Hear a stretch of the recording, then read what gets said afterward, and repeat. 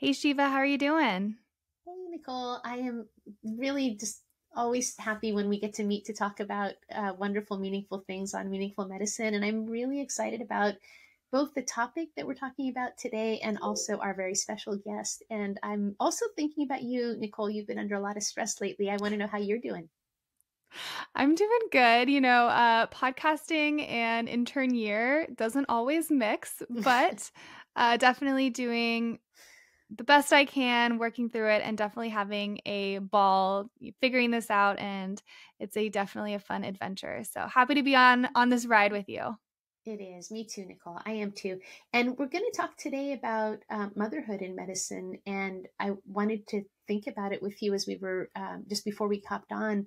It's such an important topic. It's not theoretical. It's very real. It's part of your life. It's part of the thinking of every female bodied and really every young couple, if they're a couple right now. As they're navigating life. And also, it's especially difficult as you're navigating medical school and residency because it's in the way of life in a lot of ways.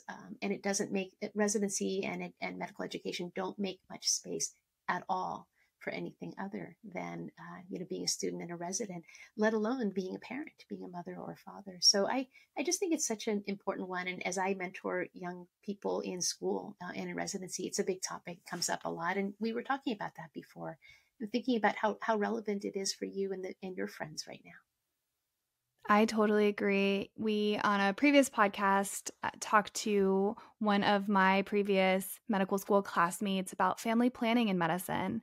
I definitely think, as a female body individual, a lot of us are under a bit of stress in terms of timing and really trying to think about how we can fit life into this track that is medicine. Depending on what specialty you go into, residency can be anywhere from 3 to 7, 8 years, and that doesn't include fellowship. Mm-hmm. And so, a lot of us, me personally, I'm in my late 20s.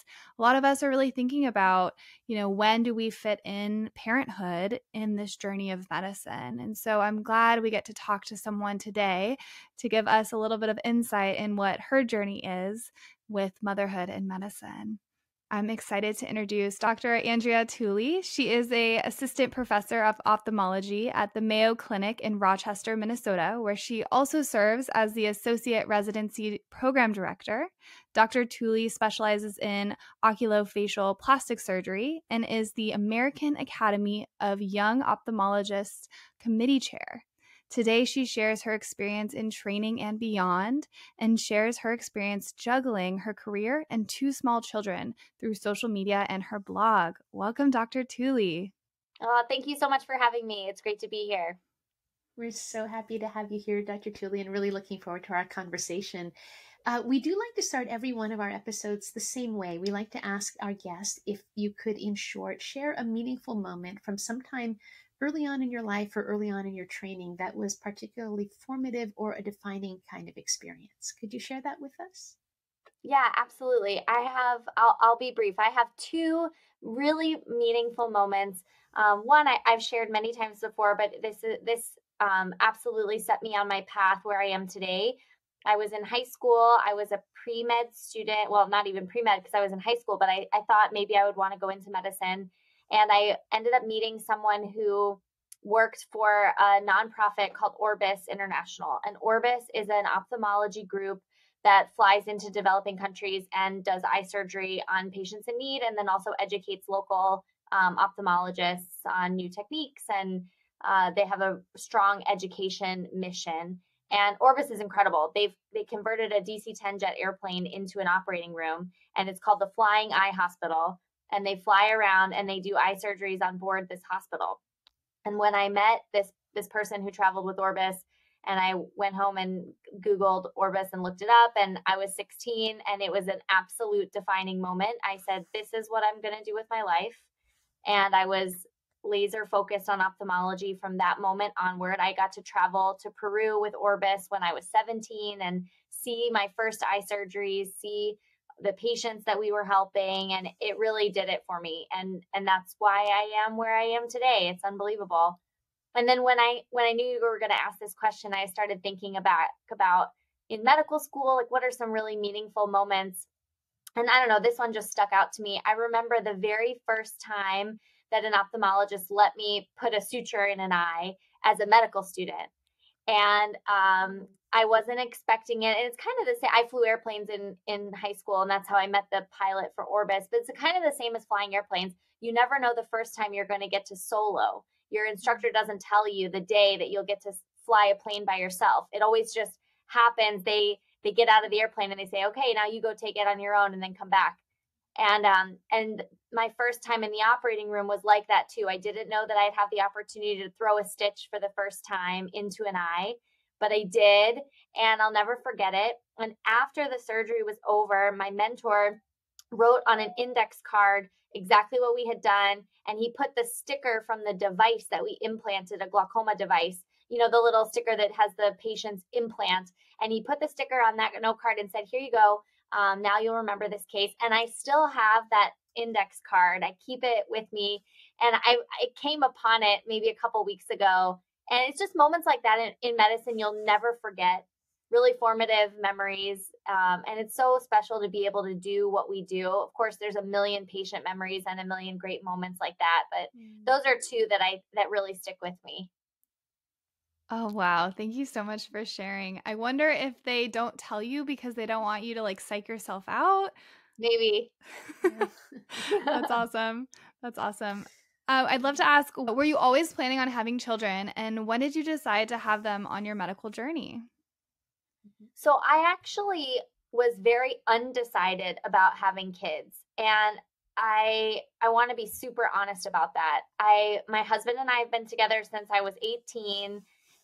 We got married my senior year of medical school. We got married right before med school graduation, but we've been engaged for a couple years and we've been together forever. And I was so laser focused on getting into ophthalmology residency, succeeding in med school, then succeeding in residency, doing all the things that we never really talked about having kids. And I think we thought maybe we might, but we had also had some very real discussions about maybe we wouldn't. And my husband, I'm super lucky that he was very supportive either way. And he kind of said, you know, whatever you want to do. Like, I think he wanted to have kids, but he said, if you really don't, then that's okay. And I'm an only child. I didn't have cousins growing up. I never grew up around kids. And so I always felt very uncomfortable around kids. And I didn't have that maternal instinct. Nobody told me that having kids and being a mom is the greatest thing in the whole world. Like, I didn't know that. So for anyone listening, let me tell you that being a mom is the greatest thing, and having children and being a parent in any way is absolutely the best thing I've ever done in my whole life. But I didn't know that when I was in my 20s. And so I was just focused on succeeding in medical training. And then halfway through my fellowship, I think it really kind of hit me. All of a sudden, I started really thinking about, you know, I'm finally going to be done with training. We're trainees for so long. And even though we're grown-ups, you know, quote unquote grown-ups, we're in our late 20s, early 30s. I feel like we still, at least for me, I was very immature. I hadn't had a real job. I'd been a med student or a resident for so long. I hadn't been out in the real world. And so finally, as fellowship was wrapping up, I started to think, wow, I'm not going to be a trainee anymore. Life is going to change. And I started to think about what's actually important in life. What do I really want out of life? What really matters? And I talked to my husband a lot, and we both really decided that family is the most important and family is what matters. And so right then I said, okay, well, I want to have kids. Let's do it. And so we had our daughter my second year on faculty, right when I got back. So she was born in September of 2021, and it's been absolutely wonderful. And then 3 months after she was born, I got pregnant with my second child, really fast. We knew we wanted kids, you know, kind of more kids right away, but we didn't think it would happen that fast, but it happened really fast. And so ready or not, we had our second in September the following year. So we have two September babies. They're a year and 2 weeks apart. And so that's my son, Dawson. And so he's 8 months now. and Tessa's 20 months. And I mean, it's just the greatest thing I've ever done ever. And I never had female mentors or role models to tell me how important it is.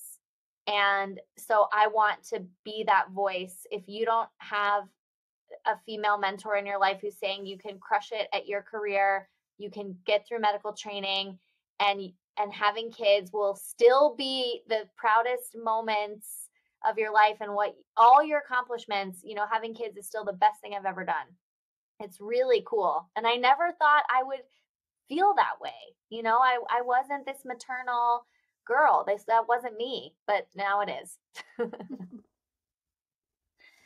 It's such a wonderful story, Dr. Tooley. And as you're sharing it, and I'm kind of thinking about you and your husband talking about this quite a lot and trying to come to this decision together, I'm wondering if you had any fears. And I mean, I know the obvious ones, and please feel free to talk about the obvious ones, but also could you talk a little bit about what you were most afraid of about having a family while here you are in the early parts of your finishing your fellowship and beginning as a new faculty. What is the most scary part about it that you thought about? I think that I didn't want to have to take a step back in my career. Mm-hmm. And a lot of this is these are hard and unfortunate truths that we're faced with as women. And a lot of this, I think, is changing in medicine, and we have to be the voice to change this. But I was afraid that I would be overlooked for opportunities. I was afraid that I wouldn't be thought of as a great surgeon, or I just was worried that my role would change, or that people would say, oh, we are not going to ask her for this opportunity because she's probably so busy with her kids. Mm-hmm. Because that happens. And you hear about the trajectory of women in medicine who are succeeding, crushing it. And then there's this abrupt change where we don't see women in higher levels of medicine. We don't see as many senior authors that are women. We don't see as many chairs that are women, department chairs. We don't even see as many associate professors that are women. They're all assistant professors. And then there's this steep drop off.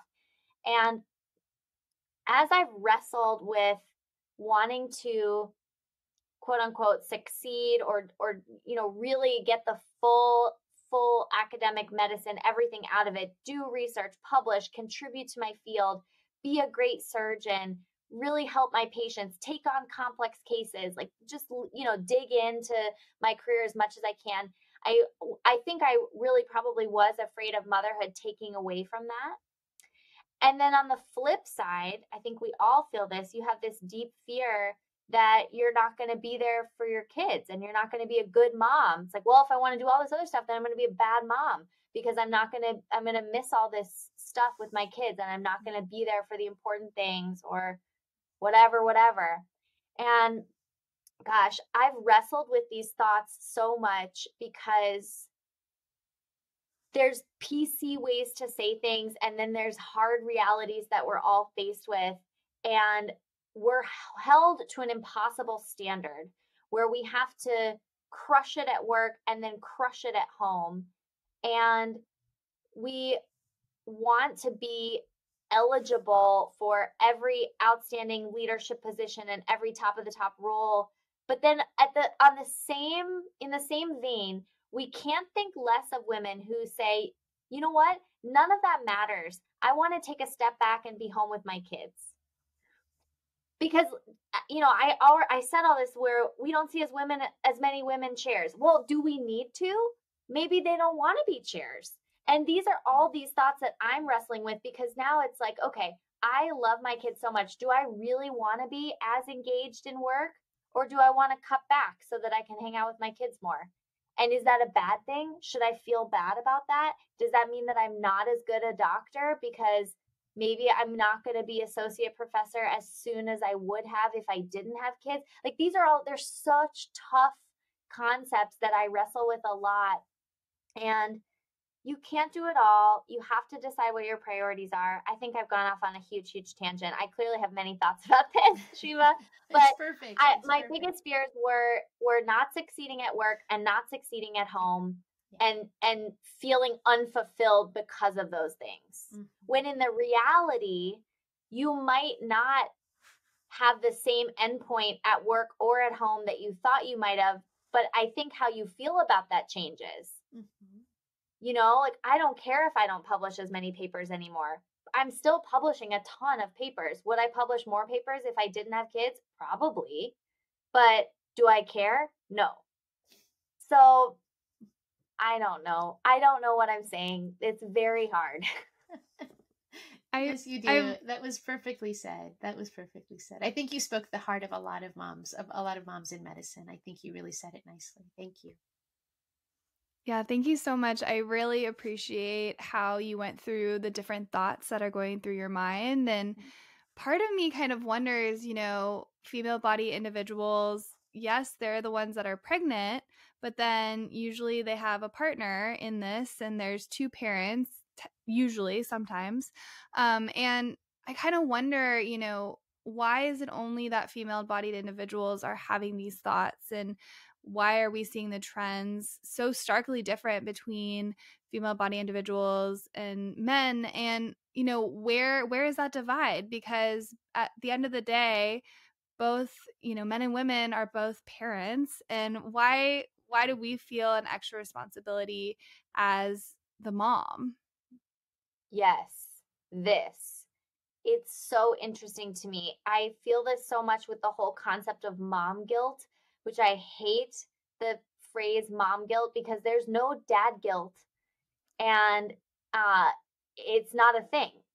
And I feel terrible if I stay late at work and get home late because I'm responsible for getting dinner on the table and all these other things. And there are all these other responsibilities and this burden that we take on as the mother or as the female role. And I think there's something to be said about roles in a relationship. We, like, my husband and I have pretty defined roles in that I do all the food stuff. He does literally everything else. And so he still probably does more than I do. And I'm really lucky in that sense. But we've had to kind of work that out and decide who's going to do what. And it's been kind of a natural division of labor. But there are a lot of societal, cultural norms and expectations that we're up against as women, because those were all established when you were for stay-at-home moms. And you just can't do it if you're working outside the home. Like, you just can't. There's not enough time in the day to do all the things. And so if you are holding yourself to that standard, you're going to be completely crushed with guilt and stress and anxiety because you can't do it. You can't have a full-time job outside of the home and then also be a full-time homemaker. Like, you just can't. And so that's the issue that we're fighting right now, I think, is that society and cultural standards still expect us to function like a full-time homemaker, but then have a job outside of the home. And so I work really hard to let go of the guilt and not feel guilty at all. My husband will go golfing if he has some extra time. And sometimes I'm like, I can't even imagine having the luxury to go golfing. In my extra time, I'm cooking or doing house stuff or whatever. And I've had to really actively try to fight against that and say, no, I'm going to go home and I'm going to go for a run, and I'm not going to see the kids for 30 minutes because I'm going to go for a run, and I'm not going to feel guilty about it. And this is important to me. And my husband wouldn't feel guilty about it. It's just, we shouldn't have to have this mental load, but we do. And I think the best thing is talking about it, changing these standards, making it okay, and feeling validated for what we're all going through, because it's crazy and it's really hard. And there's no right way. I mean, I can share the stuff that I do that makes it work, but there's no right way to do it. I totally appreciate that. I think the default is that the woman does everything. My mom did everything. She was super mom. She worked, she did the kids, and it's a hard standard to set. And the fact that it is the default, that's the problem. It really should be a joint partnership. And I'm curious, can you share any tips and tricks that you have with your partner? Now we're talking about, heteronormative relationship, but there's lots of different relationships, no matter the gender, but between your partnership with your husband, how do you decide to share the responsibilities of parenthood? So I think this has to happen for every couple. You have to figure out how it's going to work for you. And my advice for people would be to decide what you like to do and what you're good at doing. If you like to do it and you're good at doing it, you should 100% be doing those things. If you don't like to do it and you have the means to not do it, either your partner likes to do it or you can outsource it, do not do it. If you're in medicine, we're all working so hard. So if you don't enjoy doing something, like I do not like laundry. I do not like laundry. And so I do not do laundry, like, period. I just don't. I have a hard rule. Andrea doesn't do laundry. Nope.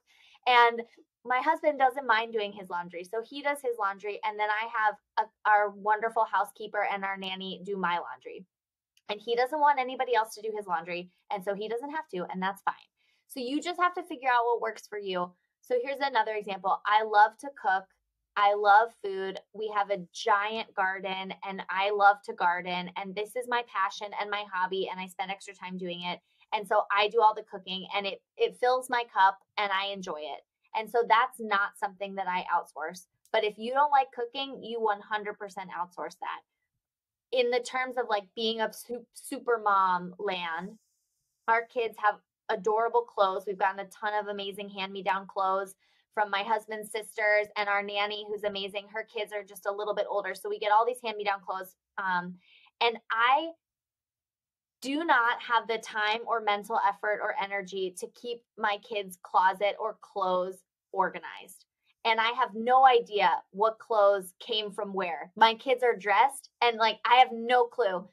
Who are these clothes from? Did we buy these? Did somebody give these to us? Like, no, I have no idea. And for a minute, I felt bad about that because my mother-in-law came and was like, oh, where do you keep the onesies? I was like, I have no idea. I do not organize my kids' closet. Our nanny is an angel, and I've put her completely in charge of the kids' clothes. And for literally 30 seconds, I felt a little bit guilty, like, oh, I'm such a bad mom because I don't personally pick out the outfits and have my kids' closet organized. And then I thought, that is so dumb.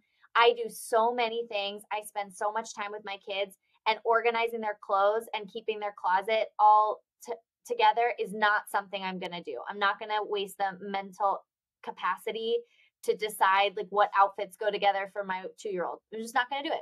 So you have to decide what you want to do and what your partner wants to do. And if there's things that neither of you want to do and you have the means to outsource it, it's so worth the money. My husband's very frugal, and I had to force him to let us get a housekeeper. And it's so worth it because you just have to remember how valuable your time is. And what's money if it's not buying you time? That's the most important thing in our life.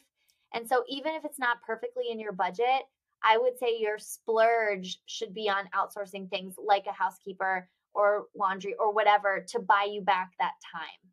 And that's how I've conceptualized it. So I do the things that I like, and anything that I don't like to do, my husband does it. And if he doesn't like to do it, then we outsource it.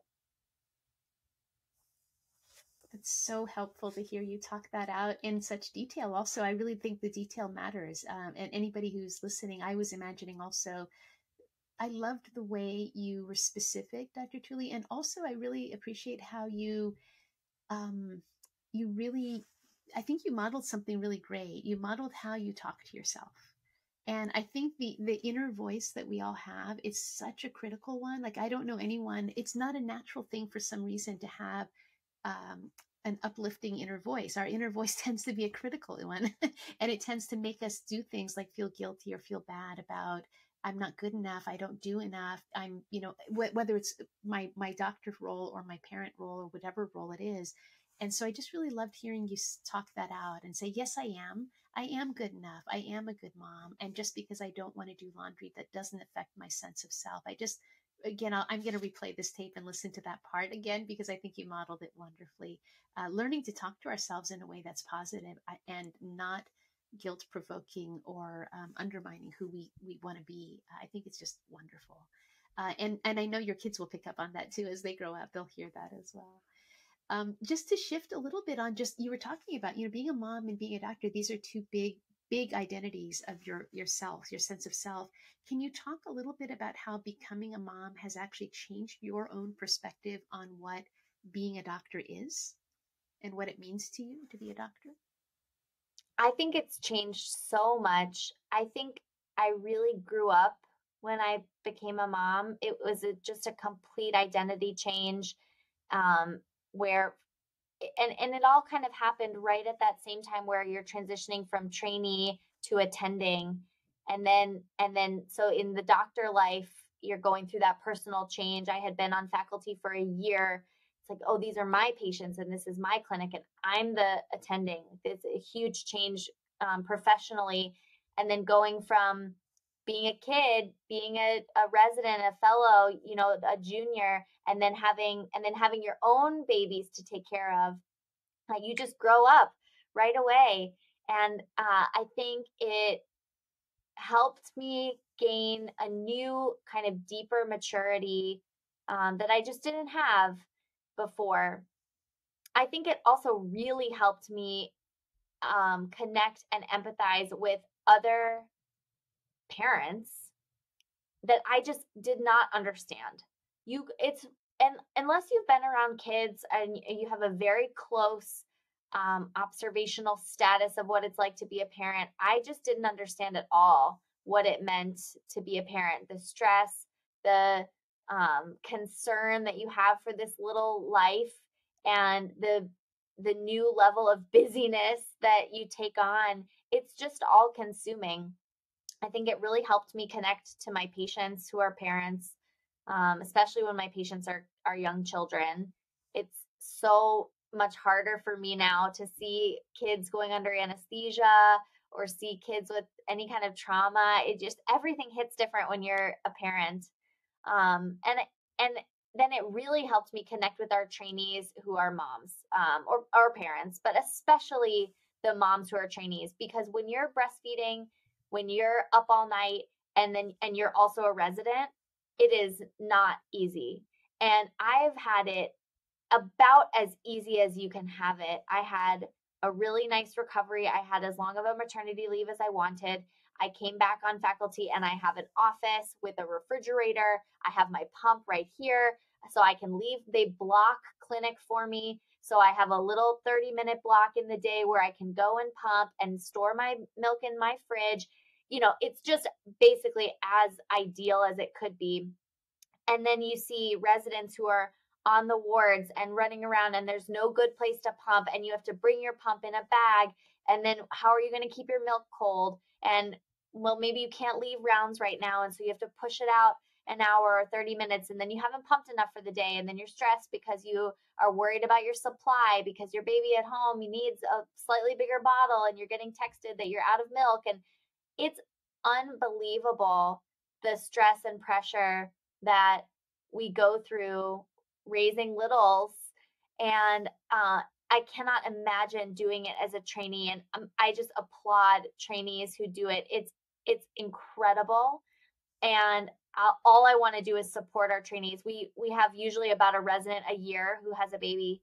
And it's really remarkable that we have outstanding doctors, outstanding surgeons and clinicians that are at the same time balancing breastfeeding, or just being up all night with a little one who won't sleep, or just being worried about daycare and are they okay, and maybe they're sick today. There's just so much. You can't understand how much is happening in the back of your mind when you're a parent. When you don't have kids, you don't understand that. And so I really connect with the trainees who are parents so much more than I ever could. I thought I was supportive, and I was the associate residency program director. I'm the associate PD right now, but I'm going to take over as residency program director in July. And I'm just so glad that now I get it. I really get it. And all I want to do is support our residents who have kids at home, the moms and the dads. We've had a couple dads this year who've taken off 6 weeks for paternity leave, which is wonderful. And all I want to do is encourage that. Thank you so much for sharing really a lot of the difficulties with having kiddos at home, the difficulties of fitting in breastfeeding with a full work schedule. I think these are a lot of the things that people are thinking about when they're thinking about starting a family. I want to share a finding from a systematic review published in 2020 by Medical Journal of Australia. It's titled Motherhood and Medicine and is a systematic review of experiences of mothers who are doctors.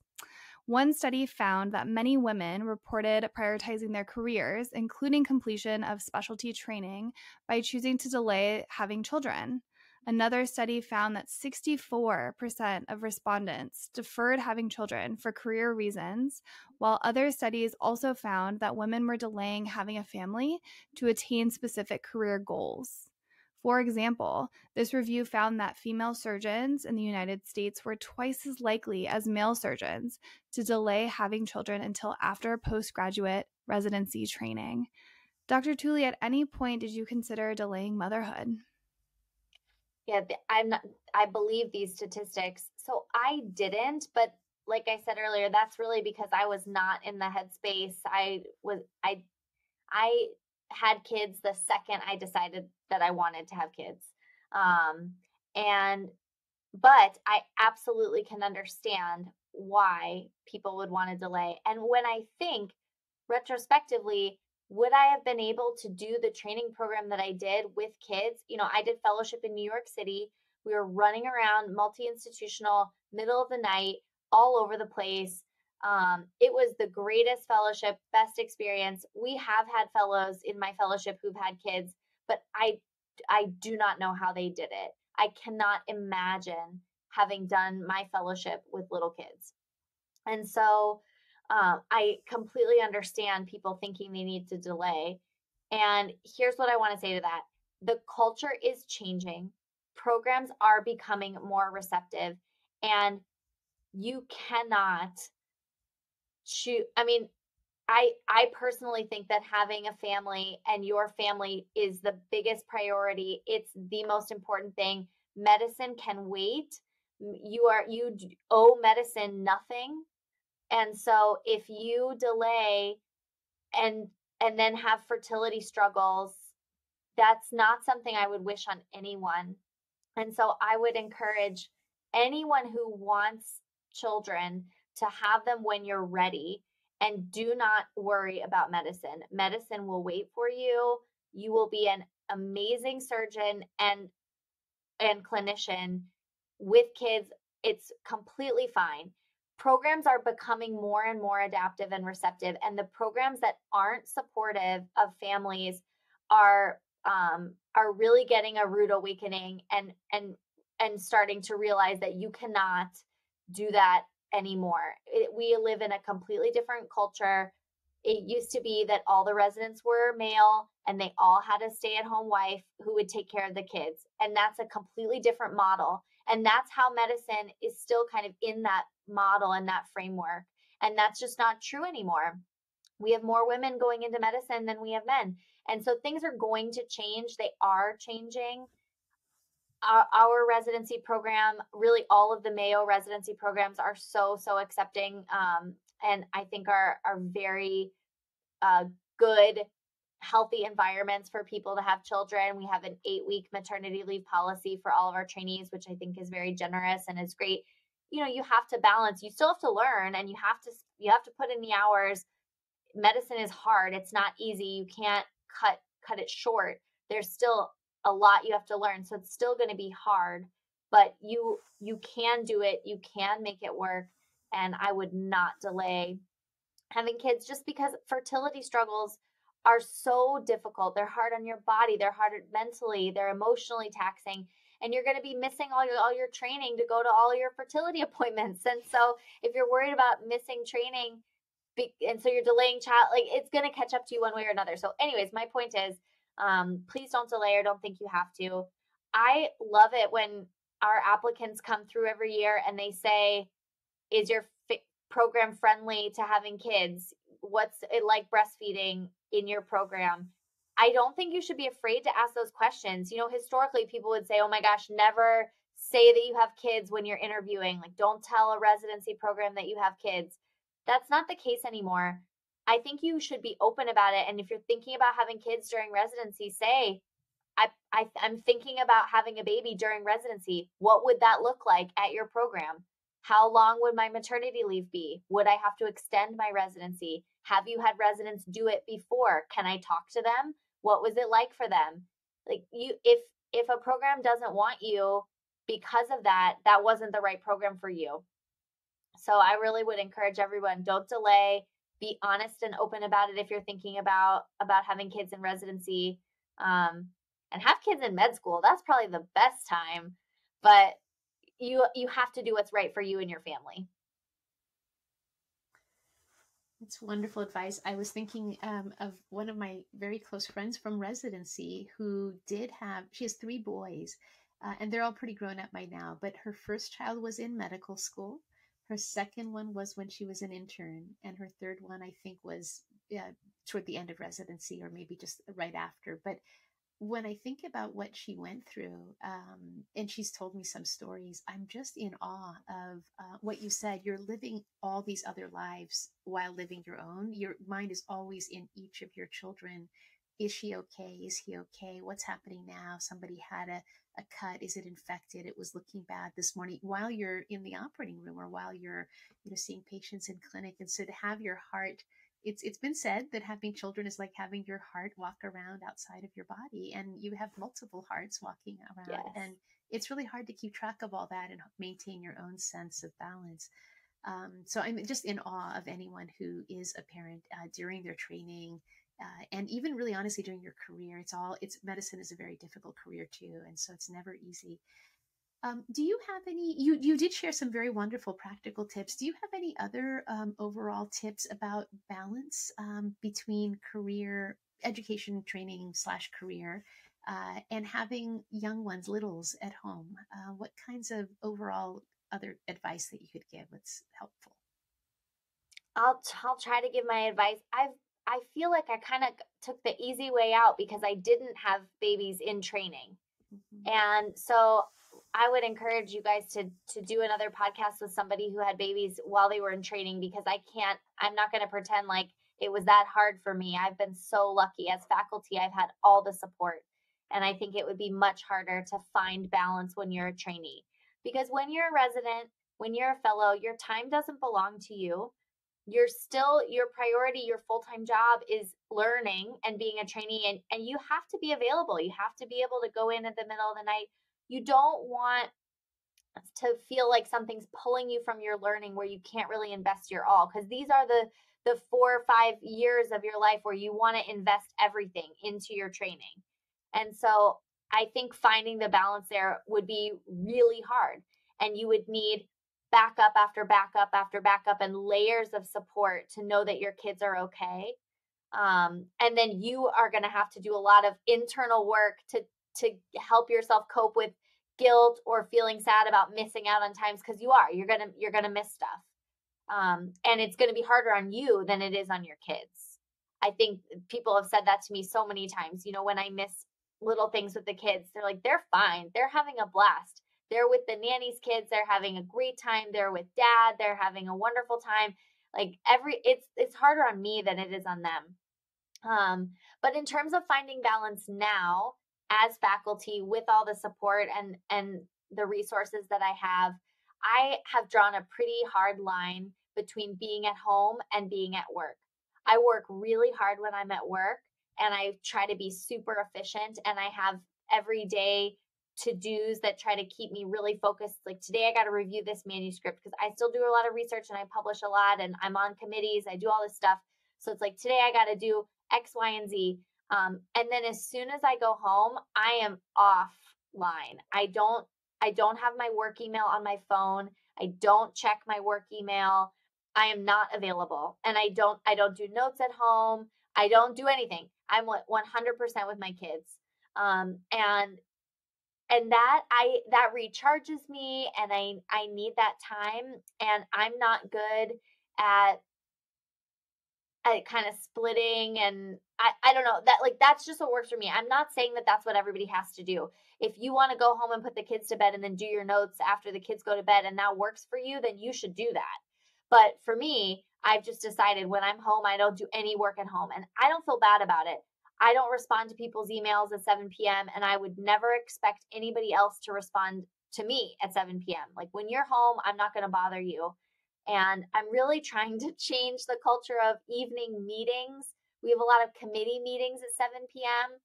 And I'm telling you, 7 p.m. is the hardest time when you have littles because it's bedtime. It's like bath time and bedtime. And if I'm on this big committee meeting where I have to look all professional on Zoom, it's not easy. So I hope that we can change that and have more meetings that are conducive to people who have little kids.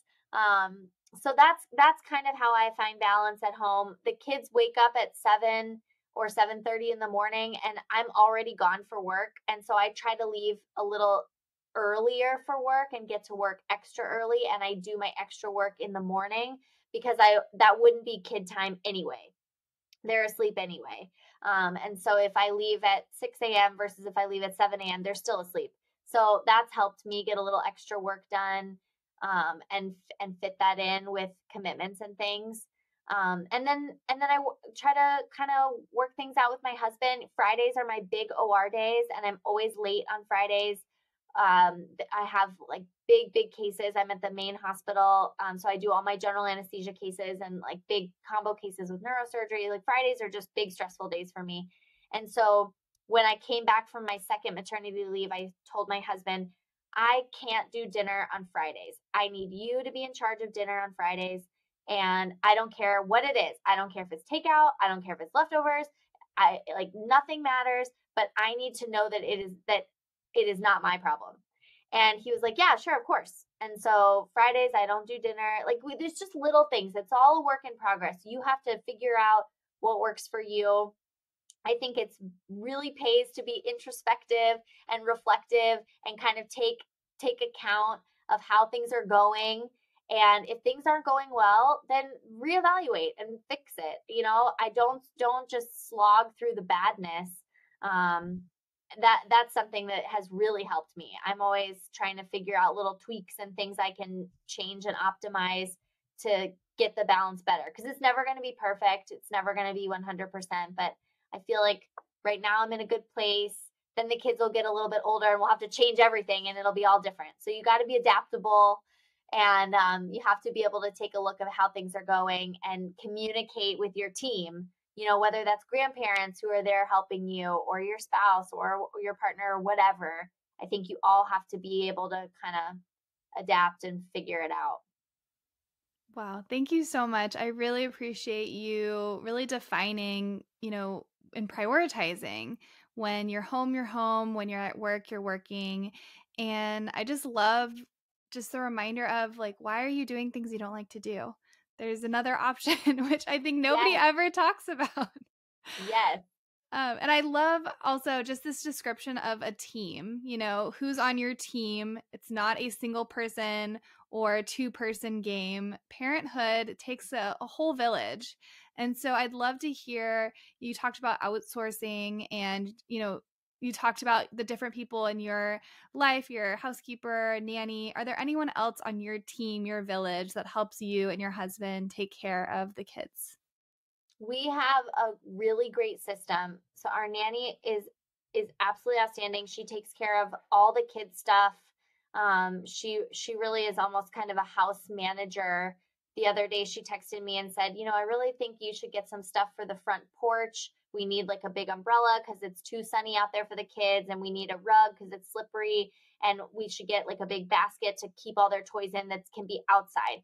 And I texted her back and said, I hope this doesn't offend you, but it would be so much more helpful to me if you would just order it. Like she sent me a link with all these rug options. And I was like, I love you, but the last thing I want to do is pick out a rug. Like you just pick it out and we will get it.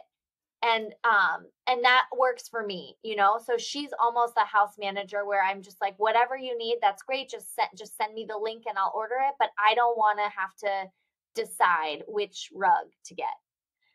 So that Then we have our housekeeper who does she does all my laundry, she does dishes and keeps the house clean, but she also does some organizational stuff for us. So I'll say, like, can you fix the mudroom? Like, it's a disaster and the cabinets need to be reorganized, or maybe we need some more baskets to put stuff or whatever. So I've really empowered her to kind of reorganize stuff. Last week, she completely redid our fridge and just like moved everything around, and our fridge is beautiful. So she kind of does all the housekeeping stuff, and she comes once a week. I found her on our little town Facebook page. We live in like a little town outside of Rochester, and I just posted on the Facebook page and was like, I'm looking for a housekeeper who will do not just the basic cleaning stuff, but some organizational stuff. And a bunch of people commented and was like, this person. So that's a good tip if you need some help. There's always like group Facebook pages. I found a lot of good stuff from there. It's unfortunate that our in-laws and my parents don't live close, but they're about a 10-hour drive, and so they come up when we need them. And then we also have really outstanding neighbors. Our whole neighborhood, we live out in the middle of nowhere on a gravel road in a kind of country community. We live on 16 acres, and all of our neighbors have like horses and chickens, and it's like this little country community. So our neighbor will like come over in their tractor. But it's so great because we're all like helping each other. My husband's always borrowing stuff, and something breaks down, or our driveway needs plowed, or our chickens need to be watched, or whatever. We have a really nice neighborhood. So that's been wonderful too, and enriching to have friends that live around you. So that's kind of our village. We don't have a ton of backup for our nanny, and as the kids are getting a little older, we're starting to realize that we probably need some kind of backup. Our nanny's parents are almost our backup, because if she can't take care of her kids, her parents will, and they're going to take care of our kids too. So you kind of have to just build that and decide. But my big tip is to look on Facebook if you need some kind of outsourcing. There's local chefs who will cook for you. I have a couple girlfriends. I have one girlfriend who has a local Indian woman who makes like traditional Indian cuisine for them, because they're an Indian family and they want to eat Indian food. And they get this fabulous like homemade Indian food once a week delivered to them. So you can go on a Facebook page and say, I'm looking for somebody who will cook for us, or grocery shop for us, or whatever. You can find somebody to do anything you need. Dr. Tooley, I love that you shared those are really helpful bits. You live in Minnesota, right? Is that correct? Yeah. I have a feeling, and we can edit this out. We don't need this to be part of the podcast, but I have a feeling that your life in Minnesota is, and how safe you might feel among people that you ask to do things for you, is different than, for example, living in San Francisco. And I have some friends who have new baby right now, and for them, the finding of I think you're so lucky. And I'm really grateful that that's your experience right now, that you have such an amazing nanny and such an amazing team and neighbors. I think it really is dependent on where you live, because the safety of certain places, cities and such in America are real different. Locations make some difference in who you can trust these days, I guess. But I didn't mean for that to be in our podcast. We can certainly edit that out. But I love that that's your experience, and I'm really happy that it is. It's such a good point, and something I didn't even consider, and you're absolutely right. That would be really hard. When we were finding our nanny, we wanted her to be somebody that we knew, or that was recommended by a friend, or somehow had some connection. Right. Some people had recommended that we look on care.com, or, like some other of these nanny sources where there's services where you can find a nanny. And we didn't feel comfortable with that. We wanted somebody that we kind of knew. Mm-hmm. And we were so lucky that we ended up finding somebody who's now like family. But she's the daughter of one of our scrub techs that had worked for us for 30 years and was my mentor's scrub tech for 30 years. And it's her daughter. And when I joined the faculty, she said, are you looking for a nanny? Because my daughter needs a job. And it just ended up being perfect. But I completely hear what you're saying. And we felt that too. We didn't really trust just someone that we had no connection to. Right. That's wonderful. It's great to hear that. Yeah. And how lucky you are. That's awesome. You've talked a lot about these wonderful sources of support and strength that you have in your life and in your family and in your career. And I'm wondering if there have been times when you have not felt so much supported in your journey to build your career, while you were building a family? And also, what advice do you have for people that might have the challenges of not feeling supported at times in their careers? Yeah, I'm glad you asked this. I really have been extremely fortunate that I've had a very supportive department, very supportive mentors, and I have not experienced much negative. But I'll tell you some fears that I had about not being supported. I took on this big committee role right when I had my second baby, and it involved quite a bit of travel. And I had traveled early when I had my daughter. When I had Tessa, I had traveled right away and really regretted traveling without her. It's when you're trying to establish breastfeeding and when you're new, and pumping like around the clock, and just traveling in those early months is really hard to travel without your baby. And I did. I left Tessa when she was 6 weeks to go take my oral board exam for oculoplastic surgery. And anyways, I regretted doing that. And so when I had Dawson, my son, I had a couple conferences and meetings that I needed to go to. And I said, I'm just going to bring him. And he was like 12 weeks, 3 months old, still little baby. And I was really nervous. I took him to lead a retreat where I was the new committee chair. And I thought this could go really bad. Where, if he's crying or disruptive or whatever, they're going to think, like, who is this girl? Who's new chair of the committee is a mess and brings her baby and just is not so unprofessional. I just really was worried. And then that committee meeting immediately was followed by our academic meeting for program directors and department chairs. And there's like 200 people there. It's a big meeting. And I stayed out there with my baby for both of these meetings back to back. It was an 8-day trip and I wasn't going to leave him for 8 days. And I was really worried about that too, because it's all department chairs. So it's like old, senior career people who I thought they're going to see me coming in with a stroller into these conferences with my baby and be like, what is this? Get this girl out of here. So I was really fearful. And what I'll say is that it was a really fantastic experience. And I've never felt more supported by everyone, even these old white guys who I thought for sure would roll their eyes, just came up to me one by one and said, this is fantastic. We should have more babies at conferences. I'm so glad you came. Because that was the option. It's like, I'm either going to not come or I'm going to come and bring my baby. And so if you want young doctors to be engaged in medicine at a high level, then you have to support us bringing our families along, because we are in the early stages of our career and we're building our families. And so you can't have it both ways. I'm either not going to go to the meeting or I'm going to bring my newborn. And it really just went splendidly. And I don't mean to be so Pollyanna and just like everything is great, but I hope that I can encourage other people who might think, oh, I could never go to that conference because I don't want to be away from my baby or whatever.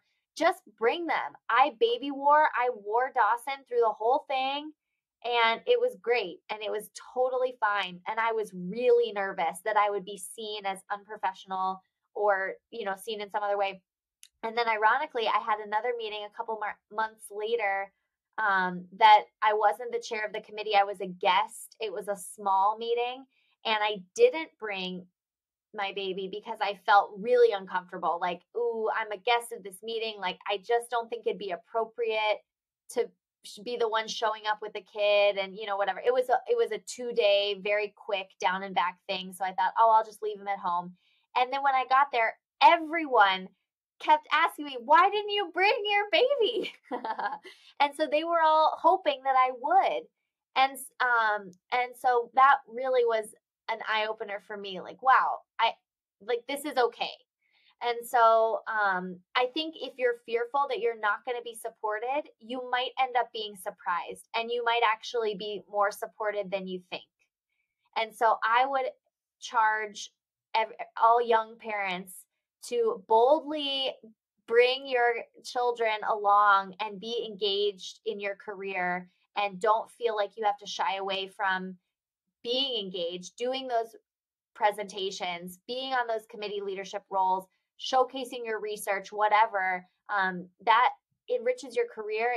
It makes your career more fulfilling, and you can blend it with your family. You really can. Thank you so much for sharing. I love that. An act. Everyone should boldly bring their children where children have not gone before. So Yes. I love that call to action. I actually have noticed recently in our residency conferences, whether it be faculty or residents, bringing their kids along. And I definitely appreciate you normalizing the experience. And I definitely think it's a wonderful thing to do, and people should keep doing it. And just to segue a little bit, even with all of your obligations, um, you have become an important voice in ophthalmology, and a voice that has reached so many. Can you tell us a little bit about what made you decide to make social media a part of your career? Yeah, thanks. I've been doing social media forever. I started a blog the day after I took step one, back when blogs were cool. And I blogged all through third year of medical school. I blogged about all my clerkships and what it was like being a med student back when nobody was blogging.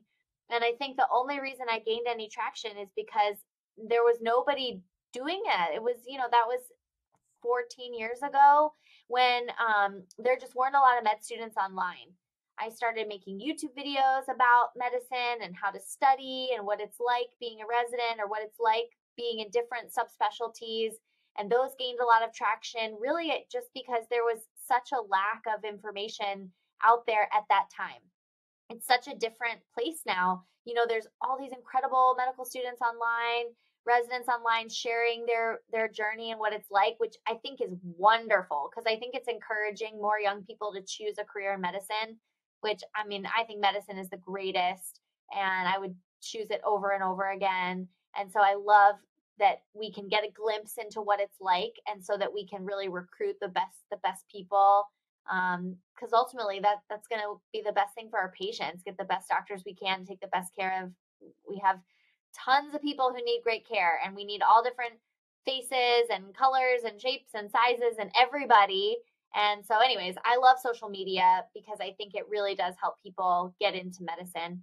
And I've just kind of transitioned my social media to just showcasing my life as a resident and as a fellow, now as an early attending and a mom.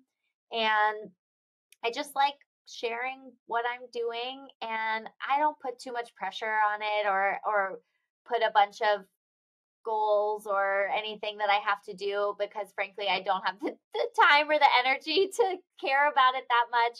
But I love connecting with people, and I love meeting students and people who are interested in ophthalmology or interested in medicine.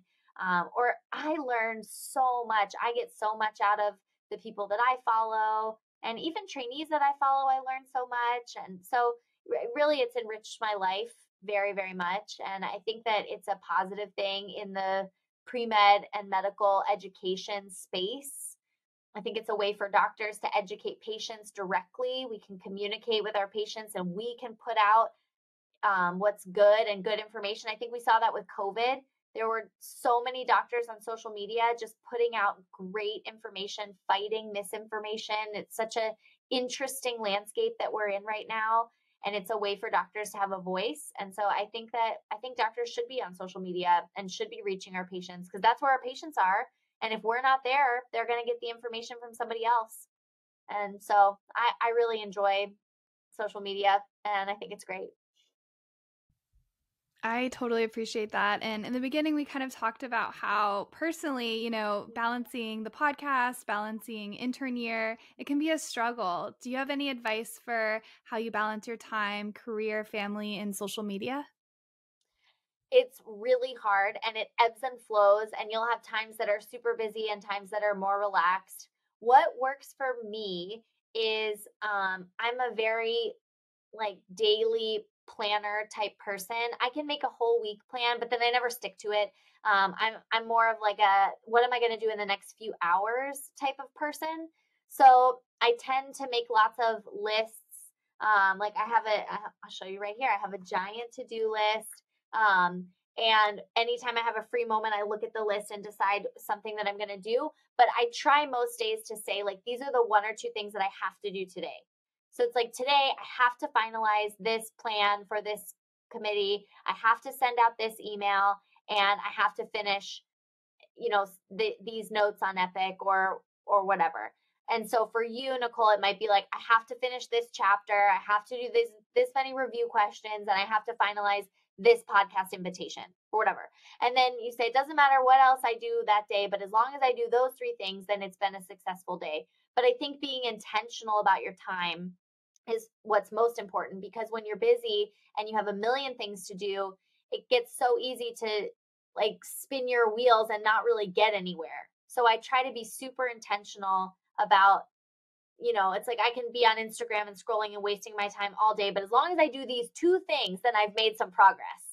And so I don't put a ton of pressure on myself, but just really kind of keeping track of what you need to do, making small goals for yourself are ways to kind of keep it in motion. That's what's worked for me, at least.